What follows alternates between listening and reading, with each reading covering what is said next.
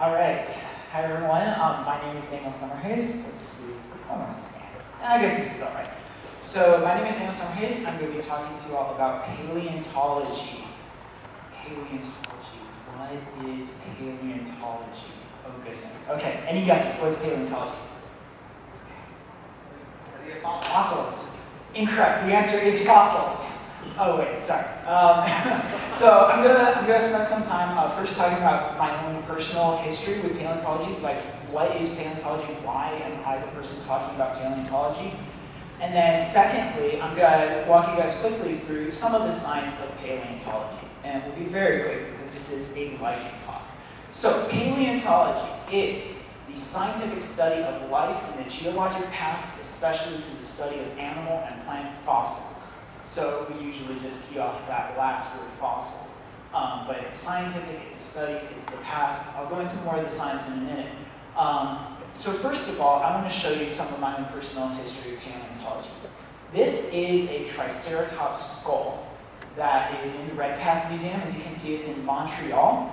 This is a photo that I took in 2015, September 2015, when I was visiting the city for unrelated reasons. And I was just so taken by some of the fossils that I saw there.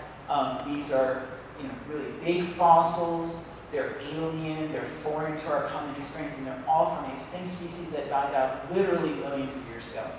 This is a Gorgosaurus. Like I said, it's not the greatest picture. It's kind of dark, and the backlighting is a bit too strong, but these are the ones that I took personally, so I didn't want to really use like stock photos for this. And here's a picture of an oviraptor. A lot I could say about that, but I won't because it's a lightning talk.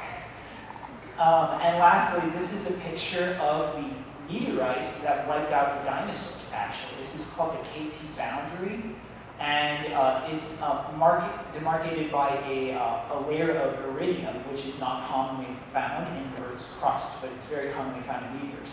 And this is some of the evidence that it was, in fact, a meteorite strike that killed the dinosaurs. So after all of that, this was sort of my introduction to paleontology. I saw these things and I was just amazed. I was amazed at how fantastic it is, how different it is from our common experience, and I wanted to know more. So I did the very first thing that any rational person would do, and I started reading every single Wikipedia article I could find. I read everything. And I learned so much about it, and there's so much more that I did not learn. Actually, there's a lot to the science. You take one of the fossils like one of these guys, and every single body part, you can study it in detail and learn a lot about its behavior and its lifestyle and what it eats and how it lives and so on. And so after all that, I went to the Field Museum. This is a picture of me and Sue. Sue is a Tyrannosaurus rex fossil dating from the Cretaceous period, about 65 million years old. I am a Homo sapien human dating about 34 years old. And so you can see we have a lot in common. We both have 2 arms, we both have the same number of bones, we have 2 legs. A lot of the skeletal structure is quite similar. Here's some other fossils. These are bacterial remnants from 3.5 billion years old. Years ago, it's called stromatolite. These are some reptiles from the Permian. This is also a reptile from the Permian called an Edaphosaurus. It kind of looks like a iguanodon, but it's different.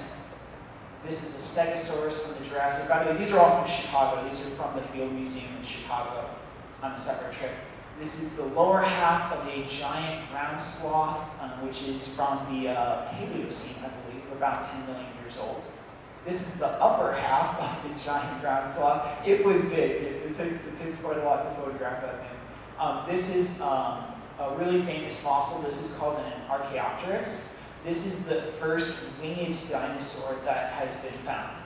It was discovered in the 19th century, and it was discovered around the time that Charles Darwin postulated the theory of evolution, and it was one of the key fossils that provided what many people believe to be evidence for the theory of evolution because of its link between dinosaurs and modern birds.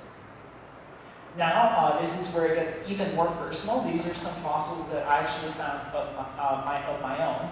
These are from New York. This is a fossil of crinoid stems that dates from the Devonian period, which is approximately 400 million years old. The hand is also still 34 years old. 400 million years, can you believe it? It's just washes up on the shore from runoff from a creek. Here's some other fossils. Well, the bottom one is the same fossil, but 2 other fossils from the same find. There's a mixture of some, what are they called? Bryozoans. So there's some bryozoan. They're kind of like sponges, but extinct. And then there's the crinoid stems. And there actually are still living crinoids in the world today. This is also a fossil from the same place. This is a fossilized shell of a bivalve. And here's some fossils that I found in Oregon. This is fossilized tree wood. So this is also from, I believe this is from the Paleocene, or maybe it was the Eocene. These are about 7 to 10 million years old. And you can see there's some cool pictures. It actually has a crystal embedded in the fossil matrix. This is actually one of the fossilized wood fragments I just showed, and that's light kind of shining through the fossil. Here's another one where it has the same effect because of quartz crystals embedded in the fossilized wood itself. Okay, so that was the whirlwind tour of my own history of paleontology, and now here's a little bit about the science. So paleontology is a study of the history of life on Earth as based on fossils. So there's really 3 key words in this: history, life, and Earth. History is time. Paleontology is a study of time.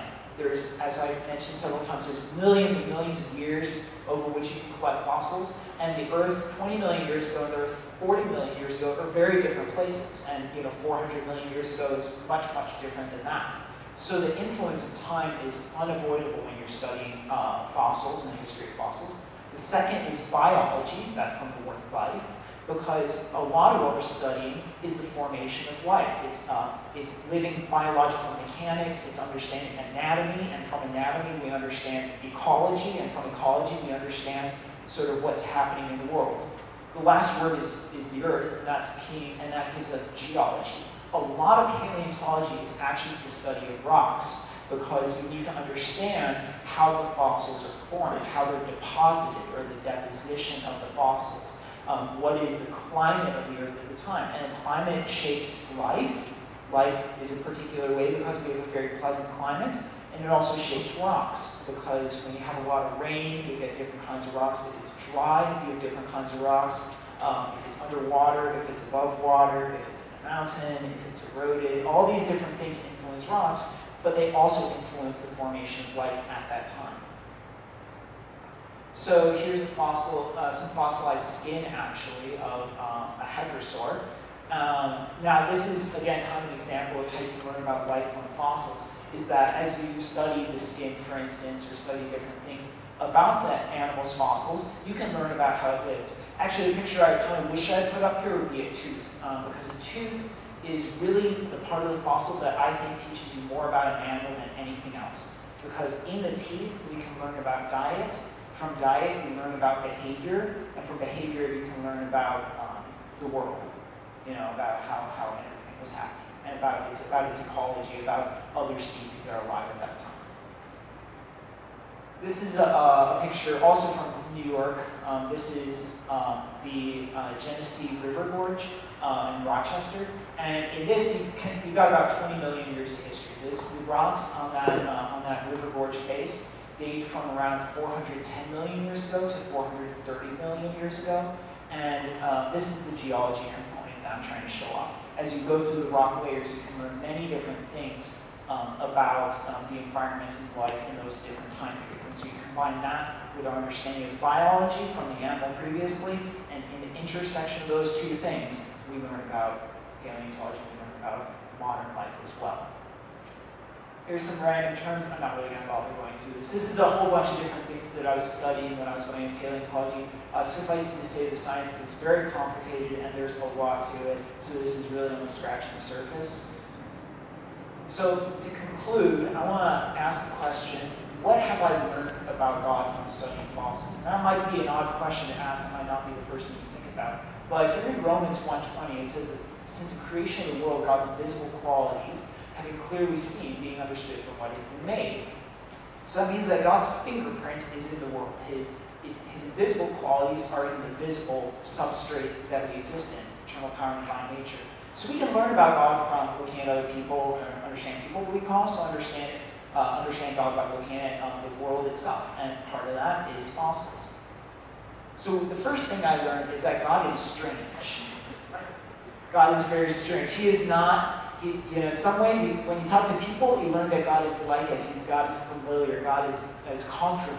From studying fossils, I learned that God is strange. God is different. God is incomprehensible.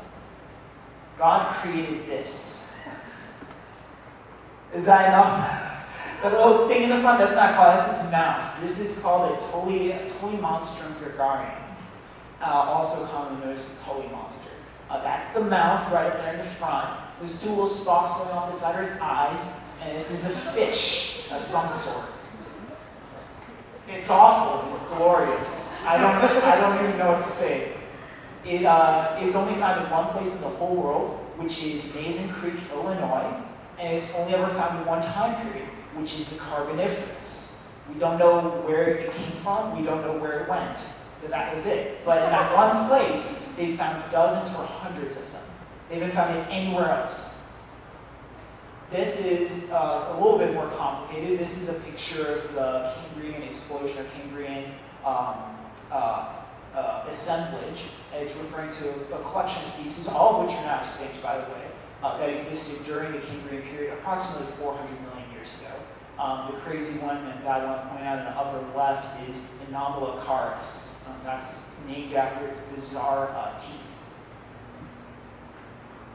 Second thing I learned is that God is big. God is enormous. He's so much larger than us. He creates things like this. When I'm trying to take a picture of it, this is also in Chicago, I'm trying to take a picture of this Apatosaurus, and it's so big I literally just can't even get it in one picture. Its head is about 15 feet above the top of the picture. And if I was standing next to it, I would barely get up to the knee bone. Here's another picture. You can kind of see some people. This is in London. I don't remember. I think it's a hadrosaur. Hadrosaur, probably from the maybe mid-Cretaceous. It's about 75 million years old. The Apatosaurus is also from the Cretaceous, if I remember correctly. And you can see people are just barely even getting half to the height of this thing. So these dinosaur fossils are enormous. And that's it. I actually have all those fossils I was showing you guys, but I forgot to bring them. So I feel awful. Rain check on that. I'll maybe bring the fossils like some other time, and you guys can all take a look at it. Thank you so much.